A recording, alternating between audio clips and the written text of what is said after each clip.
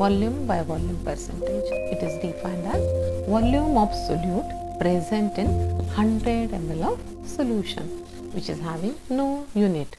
And the third one, weight by volume percentage, which is amount of solute present in 100 ml of solution.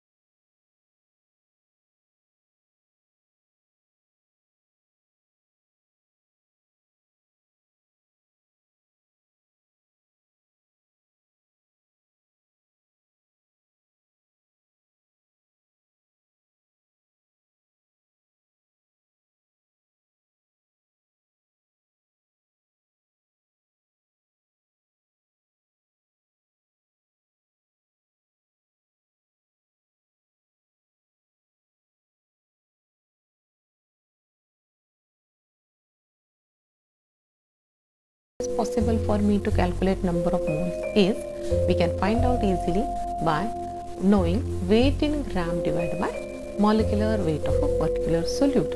If the value is known to you, you can substitute and find out the number of moles. We can find out the mole fraction in case of B. In the same way, just substitute number of moles of B with respect to total number of moles. Addition of these individual mole fraction is equal to 1. So, fractions, addition of these individual fractions will contribute to 1. We solve a simple problem based on it. What are the mole fraction of components of solution formed when 92 gram of glycerol is mixed with 90 gram of water? Molecular weight of water is 18 and molecular weight of glycerol is 92. So, molecular weight and weight in gram, these two things are known to you. How will you calculate the moles? Very good. Weight in gram divided by molecular weight. So, we need to find out first the number of moles of water, number of moles of glycerol. Here we got the answer for water as 5 mole and glycerol as 1 mole. So, total will be 6. So, individual mole fraction we can find out by putting number of moles of water divided by total number of moles and mole fraction as 0.833. In case of glycerol, we can find out by 1 divided by 6 as 0.167. Addition of these mole fractions, we get answer 1. So, in this case, the answer is known to you as 1. So, you will sure that when answer is 1, you are making sure that your all steps are correctly performed. Parts per thousand, parts per million and parts per billion. Number of parts of components per 1000 parts of solution, that represents parts per 1000. Parts per million, number of parts of component per 10 to the power 6 million power of solution. Here 10 to the power 9, that is billion powers of solution. Same we can express in terms of equation as weight of solute with respect to weight of solution multiplied by 10 to the power 3, 10 to the power 6 and 10 to the power 9. We will explore regarding ppm further here, and this is the solution which you require most of the time for sophisticated instruments, where parts per million, simply we can write it as 1 milligram per liter, or in terms of ml we can quote here as 1 microgram per ml or 1000 microgram per liter. This is very important equation to remember while preparing the ppm solutions and doing their calculations based on finding amount of solute present in known or unknown solution. So here further these equations are expressed in various units. If I take 1 gram of solute and dissolve in 1000 ml, that will be 1000 ppm. Molarity, number of moles per liter of solution. Molarity, number of moles. So number of moles you know how to calculate. We have done in last two examples where weight in gram divided by molecular weight will give me number of moles. Millimoles we can easily calculate as weight in gram divided by millimolecular weight. So molarity is number of moles divided by volume of solution in liters. Here we can calculate simply for this particular example molarity of 0.32 moles of NaCl in 3.4 liter of solution. So you just need to substitute the number of moles, need to substitute the volume in liters and you will get the answer for molarity of solution. Normally during experiment sometimes prepared solutions are there in the lab and for the same solute we need to prepare some another concentration. In that case, how I can utilize this concept of molarity? So this is molarity of dilution where you can write down simply M1V1 equal to M2V2 before dilution and after dilution. Substitute the values. Your required dilution will be substituted over here M2V2. The solution which is already in a stock whose molarity is known to you can substitute over here and you will easily find out the volume which should be picked out from that stock solution. Got it? Molality, number of moles per gram of solvent, where here volume is expressed into kg or grams of solvent, where your equation will change as number of moles of solute divided by mass of solvent in kg. So here we'll find out molality of this solution where 0.66 moles are present in 2 kg of water. Need to substitute the values in above equation with number of moles and solvent in kg and you will get the answer for molality, which is represented small m. Normality, which is found out by knowing number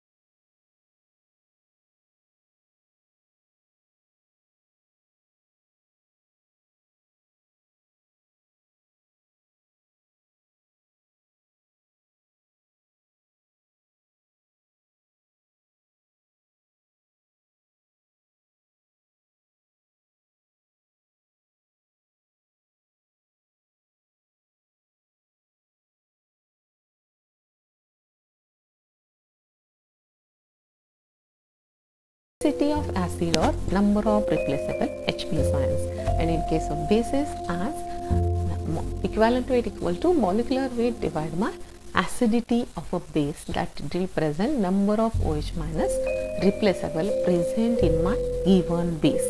For example, in these acids HCl, HI, HBr, you will have only one H plus ion to get replaced. So in that case, molecular weight equal to equivalent weight. But when I am moving for dibasic acid, H2SO4 or oxalic acid, the equivalent weight will be equal to molecular weight divided by 2.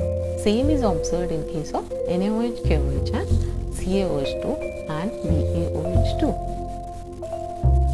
This particular table will be very useful for you in case of acids to find out their equivalent weight and specific molarity and normality of solution. This table provides you an information of molecular weight of each of these acids, their equivalent weight depending upon number of H plus ions, normality of acid, very important, it should be considered during calculation, specific gravity, and their molar concentration. This is the task given to you in the last box for you to find it out.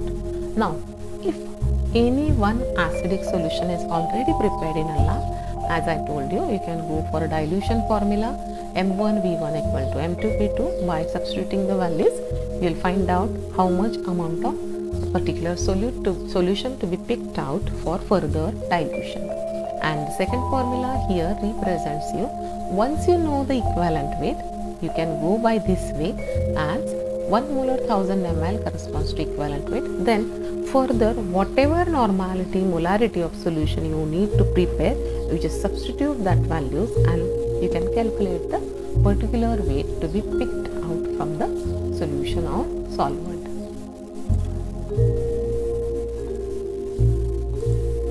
This table follows, as these are all solids, you don't need to take into consider the specific gravity of solution. Molecular weight, equivalent weight I have specified, as they are having here in case of calcium hydroxide there are 2 replaceable OH minus ion. So we need to consider that while calculating equivalent weight, and you can easily follow this table while preparing different molarity solutions of bases. These might be the tables you have seen in your practical handbooks, in appendix or some reference books, which are categorized depending upon acid, bases, redox substances, their formula, molecular weight and equivalent weight. In case of complex formation and precipitation reactions, how it is possible for me to calculate equivalent weight, where you need to take into consideration the reaction where number of moles of substance reacts with number of moles of particular cation or anion. So, equivalent weight of a salt formed in a precipitation is number of moles divided by total valency of reacting ion. So, number of moles of silver divided by valency of reacting ion. If I am carrying out a reaction or precipitation of AgNO3 versus halide like chloride, AgNO3 will react with chloride to form AgCl precipitate. So, for that chloride, the valency is 1. So, number of moles divided by total valency of reacting ion. If it is divalent, then I have to consider 2, trivalent 3 in case of aluminum and so on. This particular table is very important in case of redox substances, where the reaction takes place during the titration or precipitation, where number of redox substances which undergo the reaction, they definitely show change in oxidation number or loss of electron and gain of electron. So, equivalent weight in case of redox substances is calculated by simply knowing the reaction involved and the oxidation number, change in oxidation number during the reaction. So, you can find out equivalent weight as molecular weight divided by change in oxidation number or number of electrons lost and gained. A simple example I just want to quote over here. All of you might have done a titration where KMNO4 has been titrated with oxalic acid. Okay, now KMNO4. What is the oxidation state of Mn over here? Yes, the oxidation state of Mn over here is +7, During titration, when you start titrating, the conical flask is not showing you any color. Oxalic acid is colorless. What happens over there? KMnO4 reacts with oxalic acid and it converts into colorless product.